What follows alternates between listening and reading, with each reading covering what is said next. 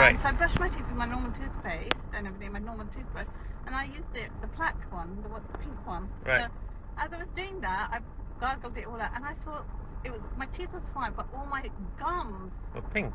were bright pink, and I hadn't even cleaned it, but my assumption of cleaning it was totally different when I saw and then I opened your toothbrush and I used that, and then I used toothbrush, and then afterwards I saw it all clean. There was no pink left.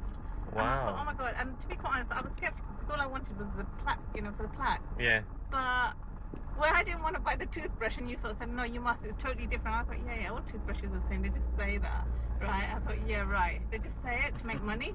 And I thought, they say, oh yeah, it's got. I was really surprised. I was very surprised when I saw it, because I really do look after my teeth, and I really do take ages scrubbing it correctly. My gums were bright pink.